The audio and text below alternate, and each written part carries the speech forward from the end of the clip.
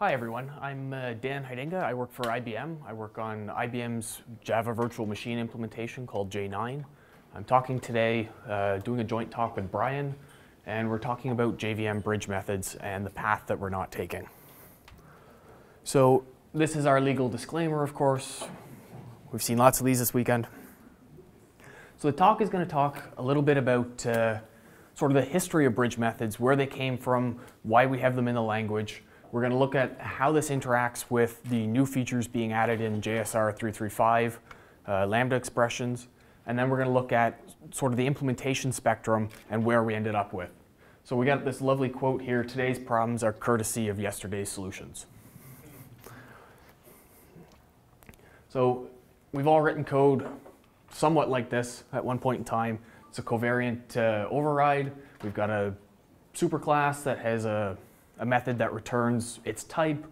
We have a subclass that returns a more specific type, and we override this. Well, if we go back to Java 1, you can't compile this. It's illegal. So we move up to Java 5.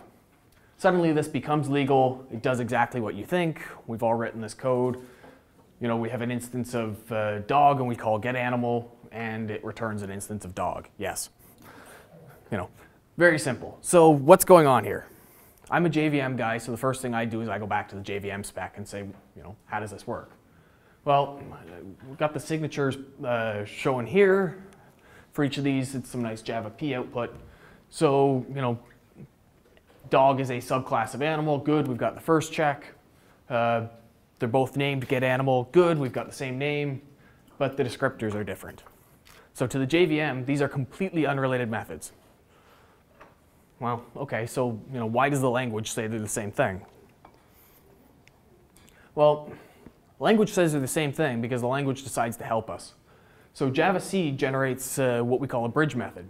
This is an extra method that has the right signature that knows how to redispatch from the superclass's signature to the actual subclass's signature. So it knows how to say, you called animal getAnimal, expecting to get back an animal. I know how to redispatch to the special version that returns a dog.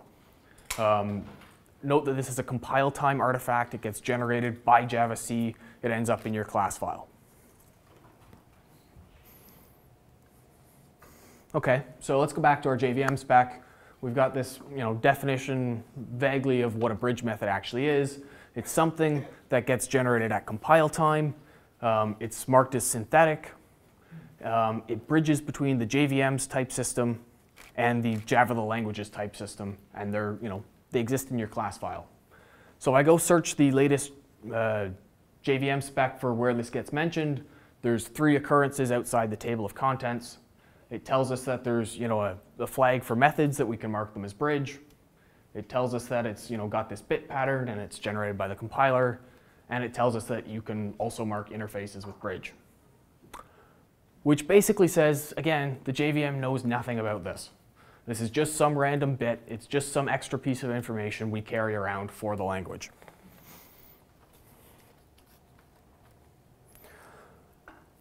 So what do these things look like in practice?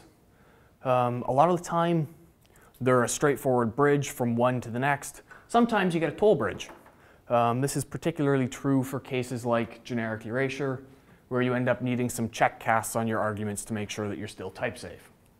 So, so where do these come from? They come from the fact that the language semantics are different than the VM semantics, and the fact that we want to delay these linkage decisions till runtime. If we decided to do something clever here, we could have copied the code from one to the other, generated the method twice, used invoke statics. We could have, there are other cheats we could have done, but we wanted to delay things as far as possible till runtime. And it's worth mentioning here that, bridge methods are something that came in Java 5. So these are not new features in any case.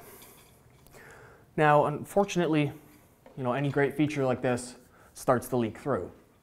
So the big hammer of Java 5 was, we're going to erase stuff and lie to the VM. Okay, we can do that.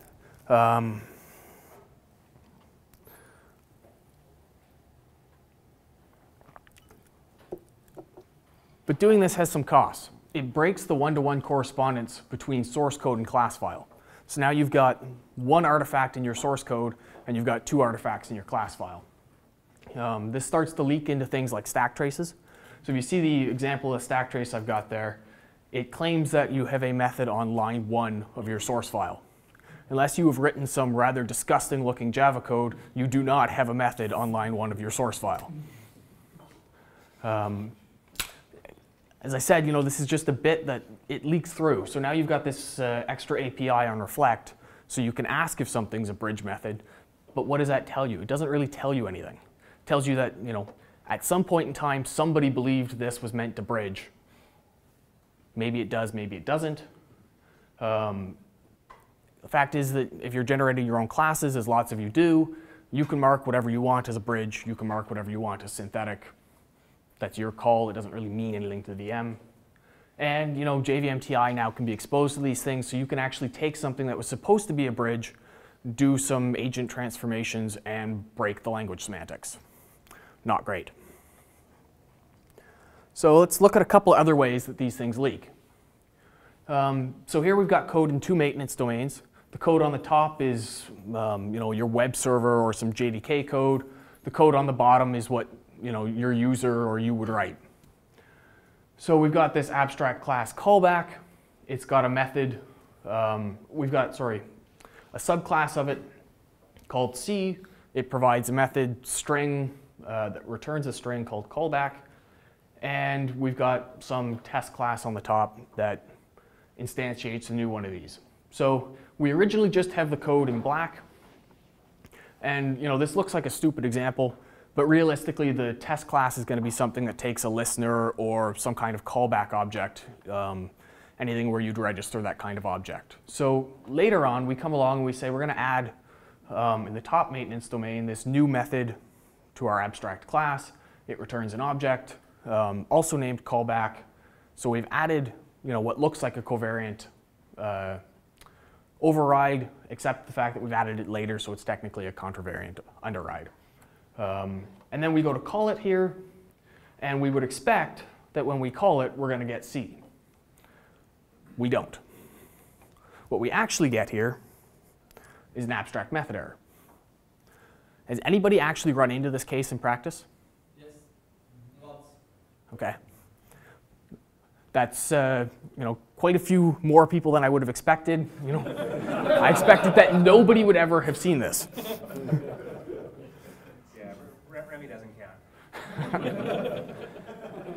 So if we look at our next example, we've got three classes. The hierarchy is class foo at the top. We've got bar who extends foo, and then we've got zoo who extends bar. We've got a method that's going to bridge here, and it does a supersend. So note that, of course, the guy on the bottom returns a string. His super implementation returns an object.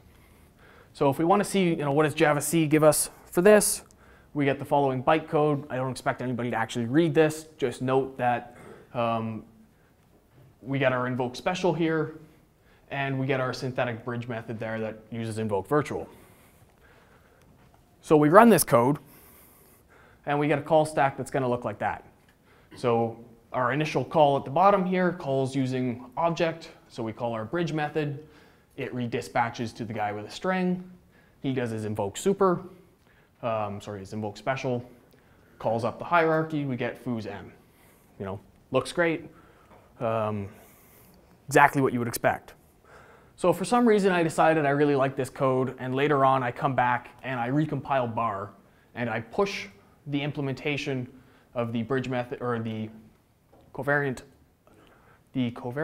override up into bar. So now I've got this code duplicated in both bar and zoo. Worked great, why wouldn't I? I compile this again, and again, there's lots of bytecode. It looks almost identical. The only difference is who I'm doing the invoke special against. So I would expect, I'm running through this fairly quickly, so I'll slow down for a second. Right? The only difference here is the invoke special instructions. The rest of that bytecode looks identical. So you would expect fairly similar behavior when you go to run this. Well, not quite. your stack ends up looking, starts off the same. We call zoo.m our bridge. He calls the bridged method, returning string. He does his supersend against the object signature, and that hits the bridge in bar. So what this guy does, though, is he doesn't invoke virtual again. Now the receiver we have is still an instance of zoo. So that lovely invoke virtual calls back down here again, and we do zoo.m, okay? Which doesn't invoke special, which ends up back here in this bridge method, which doesn't invoke virtual, which ends up back here again, and again, and again, and again, and again, and we get this lovely Stack Overflow.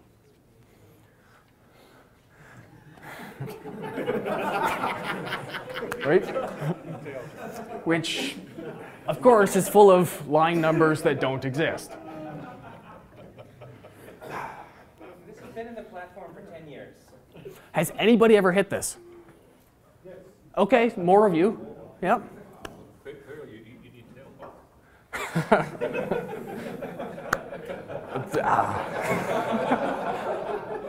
That would fix the Stack Overflow. I'm not sure you'd be happy with the result. So we end up with exactly the same problem with generic substitution. Welcome to erasure. So this gets erased, and the bridge method at the bottom, this is the case where you get the check cast to make sure that the incoming arguments have the right type. So, well, why am I spending so much time on Java 5 features? Well, JSR 335 Lambda expressions adds default methods. So all of the world's code is locked up in hash map and array list. And we're adding these great Lambda expressions, so we want you to be able to use them on your collections.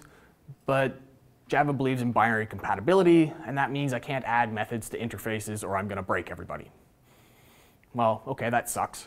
So you want to use Lambda expressions, we're going to have this new collections hierarchy. We'll have collections 2. Anybody who wants to use these things can use the new hierarchy, and away we go. Well, that means maybe in 15 years, most of my customers are going to be able to actually use it because it'll take them that long to actually transition things across, right? If all your code uses collections and I need to give you collections 2, it's going to take you a long time to rewrite lots of code. You may have code you don't have source for anymore, and now you're stuck in the old world. Well, I don't really want to be there, so we need some way that we can take code that exists today and evolve it.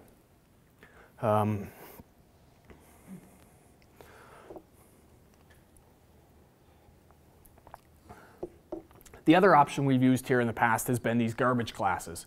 You have Java util collection, and so we add Java util collections with an S, and we stick a bunch of static methods there, and these help you to get functionality we couldn't give you in the interface, but now you have to know to look in 2 places, and it uglies up your code, and it's a nuisance to maintain.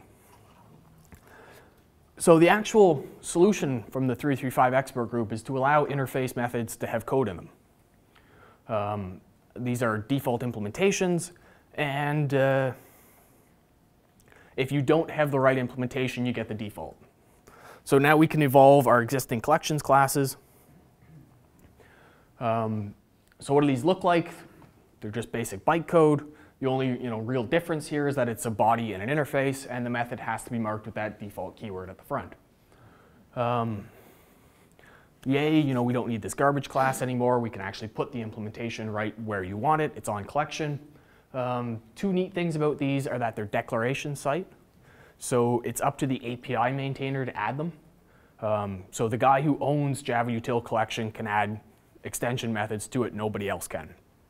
And the other neat thing is that they're virtual. So collection can define its own version, and somebody who implements collection can define a better version for their particular implementation. So you're not stuck with the single default pessimal behavior. You can provide the best implementation as you get there.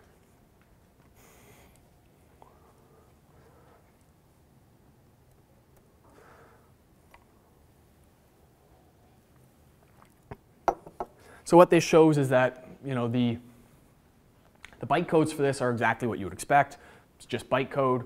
The only kind of interesting thing here is that you end up with a lot of invoke interfaces. Not a problem. So, interfaces have multiple inheritance. So how does this actually work in practice? We've come up with sort of 3 basic rules for dealing with this. These are the language level rules. So basically the first rule is if there's an implementation on the class hierarchy, we take that in preference to anything from the interface hierarchy. If there are 2 methods in the interface hierarchy and there's a parent-child relationship between them, we take the most specific one. And finally, if there's no single specific method, we give you a compile time error. We make you choose. So what do these actually look like? So in our first example here, class C, if he calls M, is going to get the implementation from A. Anything on the class side wins. So we can ignore the implementation in the interface hierarchy.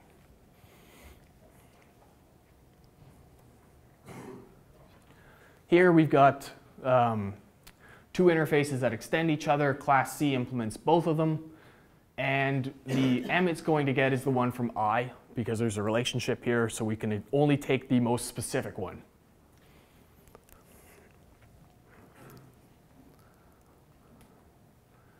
And then here we've got 2 interfaces. They're unrelated. And what we end up when we try to compile this code is we get an error.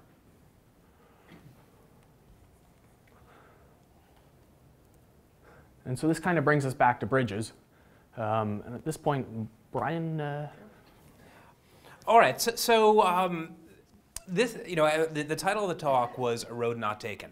In fact, there are 2 roads that were not taken, where we went a fair bit of the distance down 2 different implementation strategies before we settled on the final approach for how it is that we're going to implement default methods in Java. So I think we thought this was a good tale of nothing is obvious. The obvious solution is very often wrong, and the experience we had here with the Java language is very similar to a lot of the experiences that Paul described yesterday for Scala. That you start out with these very ambitious, well-intentioned ideas about how to evolve the language, and then you kind of run slam into reality and into assumptions that were made earlier. So some of the big assumptions that constrained the development of this language feature were ones that Dan mentioned. One is the commitment to dynamic linkage, and the other is our very strong commitment to compatibility. And the 2 of these interact in a sort of unfortunate way. We started out thinking, okay, this is going to be easy. You have default methods in the interface. At class load time, when you're building the vtable, you inherit everything from your superclasses. And then if there are any empty slots left in the vtable, then you go search the interfaces and inherit them down. And we got a fair bit along the way towards implementing this before we discovered that we were going to have to deal with the problem of bridge methods. And this was a kind of, oh crap moment for us, for a while, when we realized that, oh, this is going to be more complicated than we thought, because all of the corner cases for covariant overrides and generic substitution and all the other cases that bring up bridge methods have to do with separate compilation, and this is a language feature that specifically invites separate compilation.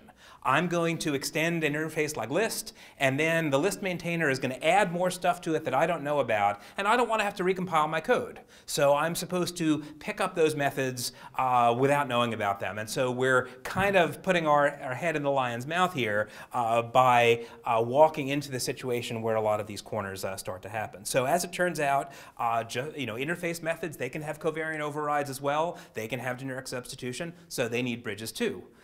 And if these bridge methods are being added to a class after it's been compiled, because they didn't exist at the time it was compiled, whoever is adding those methods, whether it's the VM or the class loader or whatever it is, also has to get the bridges into the class as well. So the big question: how do we implement them? So here's an example where bridge methods would be needed in interfaces. So imagine we were going to add a method on collection that that gave you an unmodifiable version of that collection. So we have a method unmodifiable, and it returns a collection. And list extends collection, and we want the unmodifiable method on list to return a list, not a collection. So perfectly reasonable thing to do. And meanwhile, you have a list, you cast it to a collection, which is allowable, and then you invoke the unmodifiable method on it. And what's going to happen here is the signature that gets into the bytecode of the client side is going to encode the signature for the collection version of this. But that's not the method we want to call. We want to call this method. So just as we have this problem with classes, we need some way of making sure that if you call the collection signature on a list, it gets vectored back to the list version. So okay, we could have done the same thing we did with bridge methods and classes. We were hoping we could do better. So let's look at the wrong ways we went before we ended up deciding on a final translation strategy. So here's an example of how this is meant to be used. You have a class that implements an interface, and then at some point after the fact, somebody adds a default method to that interface. And in this particular case, this is just like the contravariant underride example that Dan gave earlier, where these two methods are really the same method. This one's overriding this one. And if we were compiling everything all at once, the compiler would figure that out and insert the bridges for us. But given that the intent is that we're going to be able to recompile the interface without making you recompile all the subtypes, we have to do something extra here. So, if someone, if we just did the naive inherit the signatures, in the obvious way, you'd be building the vtable for C. You'd say, okay, C has a method called m return string, and it inherits a method called m that returns object, and they would look like two different methods. And if you call it with the wrong signature, you would end up over here instead of over here, which is not what we want. Okay, so one obvious way that we could have implemented this is to make invocation sites for default methods use invoke dynamic. And in some sense, this is the obvious answer, right? I mean, here we have a problem which is basically adding new linkage rules to the language. We have this big hammer labeled language definable linkage semantics called invoke dynamic. Why wouldn't we use it, right? Because this way, you do an invoke dynamic, and then all of the information you need is present at runtime. The bootstrap can look at the class hierarchy information and figure out, yes, I'm supposed to be calling this one, not this one. You don't have to worry about separate compilation because all the information is there. So it seems like an obvious choice. This is new linkage rules. Invoke dynamic is our new linkage hammer, match made in heaven. Except that our commitment to compatibility got in the way. So we wanted it to be a compatible thing to take an abstract interface method and add a default to it. So that maybe you want to pull up the implementation from an abstract class up into the interface, and existing client code that calls that method should still work. So if we did that, imagine in this situation, we already had an M method that was abstract, and later we add to it a body, making it a default method. If we were calling abstract methods with invoke interface and default methods with invoke dynamic, then when we make this transition, we're going to get a linkage error because it's going to be we're going to say invoke this with invoke interface. It's going to look for an abstract method. It's not going to know the linkage rules, and we're going to have a problem. You can patch invoke interface and to invoke dynamic. Of course.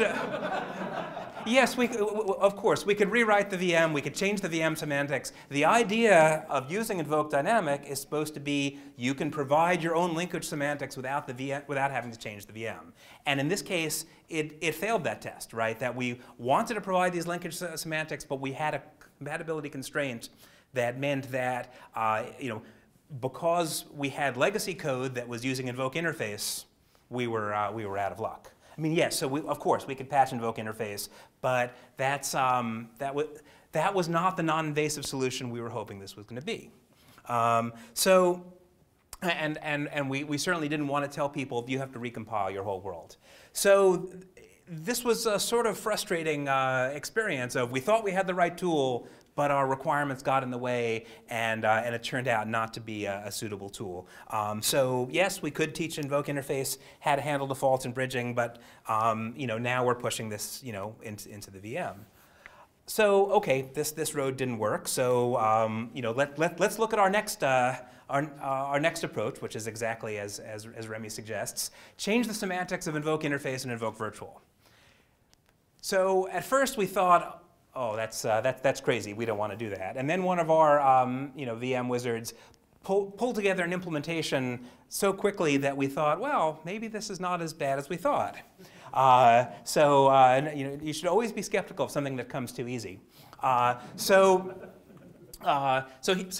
summarize where we are here, we need to have bridge methods or an equivalent mechanism. And the language doesn't actually require bridge methods. This is just the mechanism that we've chosen to bridge between the language type system and the VM type system. We can't use invoke dynamic. We have to use invoke virtual and invoke interface to preserve compatibility. And we still have all of these cases with separate compilation where we have potential holes that things are going to fall into. So our next thought is, let the VM do this. Have the VM generate bridge methods. The VM, again, has all the information at runtime. So we have a complete view of the world, and the existing client code just works, right? And we did actually get this working. And we got it working well enough that we were actually convinced this was a good solution for a while. We did have to teach the VM about generics because the VM had to do generic inheritance analysis to figure out when it was looking at the signatures that it had to match up in the vtable. It had to figure out, is this thing that returns object a different method or a bridge for this other method? Or is there which of these methods is it a bridge for? So it had to do the generic analysis, which we did, that mostly worked. Until we tried to specify it. This is why you should always specify things, right? Yesterday Jan Vitek was talking about the R community is highly skeptical of the value of specification. They just like code that works. Well, we had code that worked, and so we bashed our heads against specifying this for quite a while, and eventually we came to a point where Dan had been working on it for several weeks and said, I've been working on this all week. And I'm actually farther away at the end of the week than I was at the beginning of the week. And that was a pretty bad sign.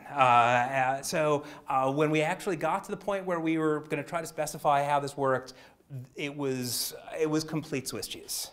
And because you were asking the VM to guess, you ended up in situations where the VM had to guess, is this thing a bridge for this or not? Were these two methods that have the same name, are they bridges for each other, or are they two unrelated methods? We don't know. And when you combine that with things that can come out of legitimate, inconsistent separate compilation, there was no set of rules that was going to work. So we backed away from this one as well. And where we ended up was the place where we started out and didn't want to go, which was to do the same thing for interfaces that we did for classes. So in some sense, this was a little bit of a humbling journey where we looked at sort of the obvious solution and said, we don't want to do that. There are some much better, fancier solutions out there. And then we went and pursued two fancy solutions and felt kind of stupid that we ended up coming back to the, to the place that we started out, turning up our nose. So what we ended up doing was we looked at the pattern of where the Java compiler, a static compiler, generates bridges now for classes, and we worked out what we would have to do to generate, now that we can generate code into interfaces, to generate bridges into interfaces as well. So the downside of this is all of the brittleness that we have with bridge methods in classes we now have with interfaces as well. On the other hand, Dan showed you two examples, one mildly bad, one atrociously bad, and only the insane person in the audience had ever actually seen these happen in practice. and the compiler engineers and the people whose job it is to deal with these corner cases. But for the most part, we actually don't see these things happen in practice. So we kind of convinced ourselves that if it's exactly as bad as the status quo, which 99.9999% of the people have never seen the bad things happen, then having something that is quantitatively worse but qualitatively no worse might actually be better than having it still fail in the class case and do something magic in the interface case, where now you have two different ways of doing the same thing. So this is what we ended up doing. So if you have a class hierarchy like this, what we do is we say, as you have the interfaces I and j, they both have a method called m. T1 is a subtype of T0. So when k inherits from both I and j, it says, aha, okay, I need to generate a bridge from T1 to T0 here. And similarly, if A inherits from I, and we have a covariant override, we're generating a bridge here, and then you look at the inheritance, we need another bridge here, which overrides this bridge, and everything's good. Okay, so we generate the bridges into interfaces at the highest point in the hierarchy where it is possible to detect that the bridge is needed. And then we were able to rip out all the horrible generic analysis code that we had dumped on the VM here, and go back to the very simple VM inheritance rules that we had from the beginning, which was a lot nicer. Yeah. For what case is the bridge from T2 to T1 needed in class C? That's not completely obvious. Let's see. In class C. Because someone might cast C to a J. Do we have this backwards? No, you can call the method via J receiver. Right, you cast it to a J, and then someone is going to invoke, but then T1 is going to be in the signature. Oh, these are backwards, right, yes. This is a bridge from T1 to T2. So if someone casts it to a J, there's going to be a T1 in the signature, and you're going to need a bridge to vector that to the implementation that you inherit from A is the one you want. Okay, so where we ended up with this is we had some examples in the class case where you add a method to a superclass, you don't recompile the subclass, and it turns out that if we had compiled them together, we would have realized that one overrode the other, but we don't because we're not recompiling the subclass, and we ended up with an abstract method error. It turns out that there is an exactly analogous case now with interfaces where the same thing can happen. So if you insert here a contravariant underride in the class, in the superclass, and don't recompile the subclass, and you invoke it through the signature of the superclass, you end up at the superclass implementation instead of the subclass implementation. There is a perfectly analogous failure mode for interfaces. And our reasoning was that because this wasn't a problem, I mean, we've had this problem for 10 years, no one noticed it. It wasn't a problem for classes. And if you compile everything consistently, it all works, right? It's only when you have separate compilation that this shows up. We were willing to tolerate the same behavior, and in some sense, you can consider it almost better that both the class version and the interface version fail in exactly the same way. That at least there's some consistency there. I know I'm trying to convince myself of something. So similarly, if you have separate compilation, in more complex hierarchies, you can end up with similar issues. You will, but the behavior that you end up with in these situations is actually something that is reasonable from a spec perspective, because you're saying here that J has an implementation of M, and this is and this default implementation will do if no one overrides it, and you end up through separate compilation not realizing that C is overriding it. You get the default implementation that was the only one you knew about at compile time. So even though it is Unfortunate, probably the best we can do. It's still consistent with the behavior that you would have expected at compile time. And this is, this is, one of the, this is sort of what you get when you take the kind of tricks that we added to the type system after the fact, very much like the kind of tricks that Paul talked about yesterday. In Java 5, we added these tricks to the type system after the fact, and yet wanted to maintain our commitment to dynamic linkage. There are going to be corner cases and leak throughs. So, I mean, as much as we all had a good laugh at Paul's expense yesterday, none of us are immune from this, as you extend the type system for a language and you want to be compatible with existing code that's already out there and existing class files that are already out there, something weird is going to happen somewhere. All right, so what can we learn from this? Class files are forever. Language features are forever. When you add a language feature, it is almost certain to interact with future features that you are going to add and don't know about now. This is, this is life. Life is messy. It might be possible in the future to address the problem by moving all bridging into the VM.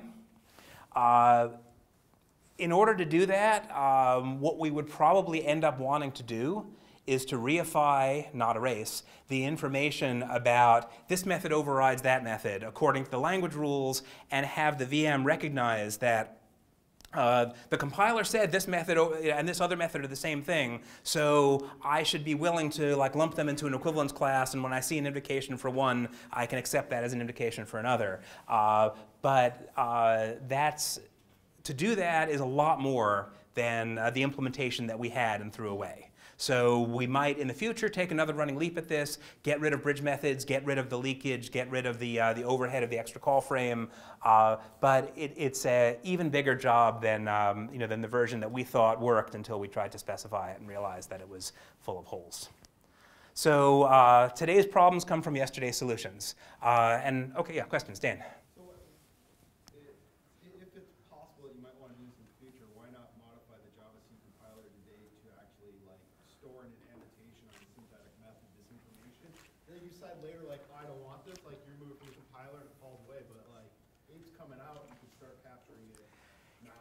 Yeah, so we thought about that. We actually spent some effort figuring out what would that look like, and we concluded that it was not simply a naive matter of toss an annotation onto this thing. And so whatever we would have done now would have effectively been guessing at what we might want to do in the future. It was, we looked at a couple of the naive solutions and actually did consider that, because at least we'll get a jump start on getting this information into class files. And the obvious things were all in fact naive. And the takeaway was, gee, this problem is more complicated than we thought. We also, part of our analysis included, all right, what happens when a class generated by language X wants to override a method in a class generated by language Y? How do we figure out which languages override rules are supposed to be honored in the event where they're conflicting? It's not at all obvious what the answer there is, and so we decided we would be guessing. Why would we generate extra crap into the class file when it's just a guess about something we might use in the future? Jeremy.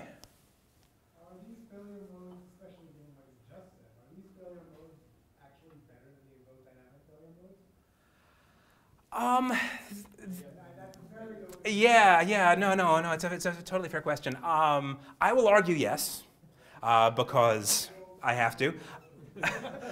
I would argue yes because it's a failure mode that is a direct analog of a failure mode we've had since the dawn of time, or since the dawn of generics.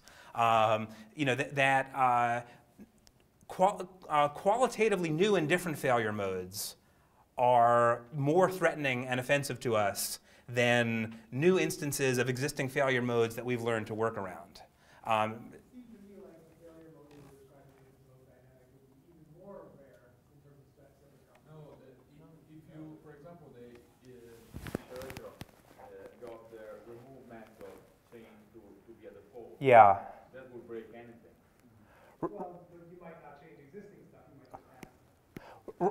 Right, well, but that weakens the feature, right? One of the things that we decided was valuable about the feature of default methods is to take methods that had been abstract, because all interface methods were abstract, and to give them reasonable default implementations where you could. So the example Maurizio gives is there's a default on iterator.remove, which throws unsupported operation exception because almost every implementation of iterator, the remove method just throws unsupported operation exception. And that's an example of something that would have broken. And so we would have had to make the decision of that language feature is not one that we find important, and therefore we're willing to say, yeah, once you made it abstract, it has to be abstract forever. But we didn't want to do that. I guess the other thing I would say is that in terms of separate compilation, I'm probably in a privileged position because I don't have to deal with it at all. But in terms of separate compilation, when I see problems like that, I shrug and recompile the application. Yeah, I think that, I mean, if you can, right? I mean, sometimes you can't do that. I mean, the reality is that the kinds of examples that Dan showed with separate compilation, they don't bite us that often, right? You know, I mean, the people in this room are more likely to have seen these things than the Java developers in the wild, and relatively few people in this room had seen them, despite the fact that these have been lurking in the platform since Java 5 with, you know, pretty much unchanged.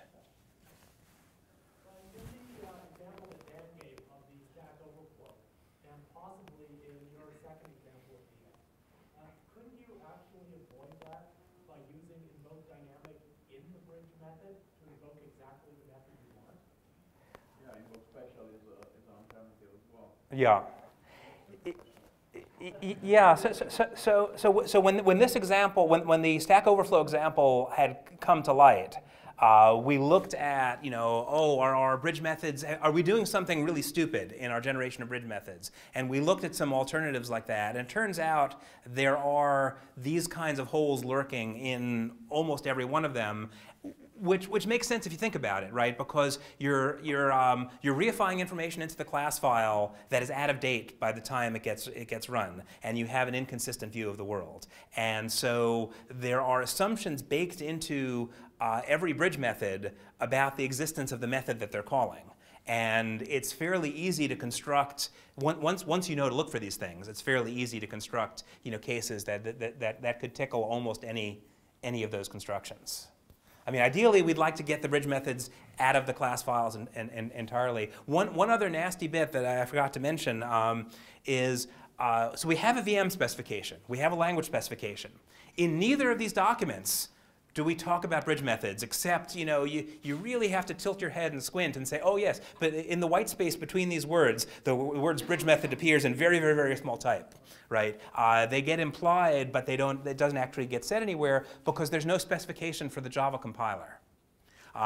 And there would have to be a specification for the Java compiler if we wanted to nail down this is the kind of bytecode you have to emit when you encounter this language construct, and we don't have one.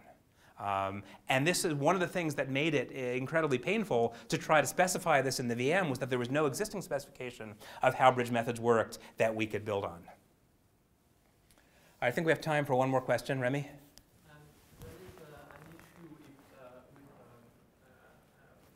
trying to use generic signature in the VM. Mm-hmm. The issue is that it will trigger undecidability? Yeah. Well, there are others. There's undecidability is another problem. Yeah, it's undesirable. There's no question about it. And it's, despite the effort that we put into it, we didn't put nearly enough effort into it to feel like we were anywhere close to a solution that we were comfortable burning into the spec. So, all right. Thank you very much.